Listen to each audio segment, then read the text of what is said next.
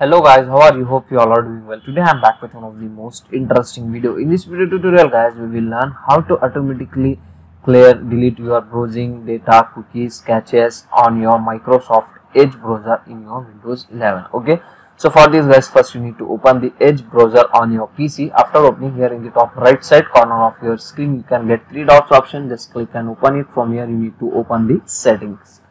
In the settings, here in the left panel, you can get the option privacy, search and services. Just click and open it, and here in the right panel scroll down and find out clear browsing data. Here you can get the option choose what to clear every time when you close the browser.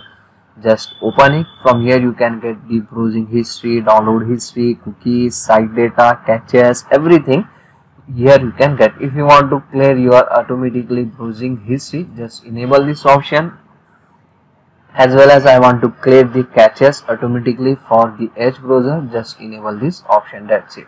When you close the browser, it will automatically clear your browsing history and caches every time. Okay, so that's it for today guys. The short and very simple video. Hope you enjoy this. If you enjoy, please guys don't go back without like, share and subscribe to our channel. Thank you very much.